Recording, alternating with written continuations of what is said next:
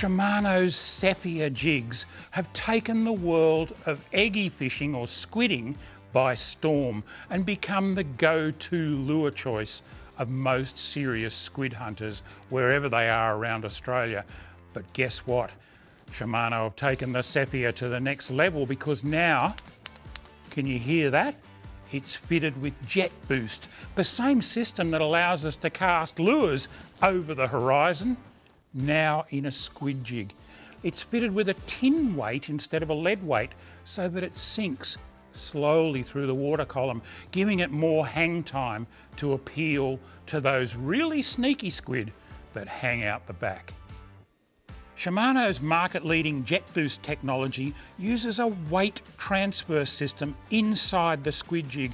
This allows you to cast further and reach the strike zone.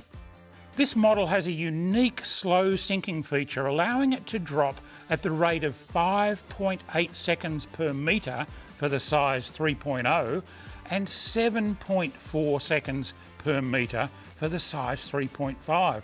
It also features the proprietary technology of FlashBoost and Scale Boost. It's got all the boosts. It's available in two sizes, 3 and 3.5, and there are 10 colours exclusive to this range. Having a lightweight squid jig that'll cast an extra long distance thanks to that JetBoost and reach beyond 50 metres on average is a really big deal. Then having it sink slowly through the water column is the icing on the cake.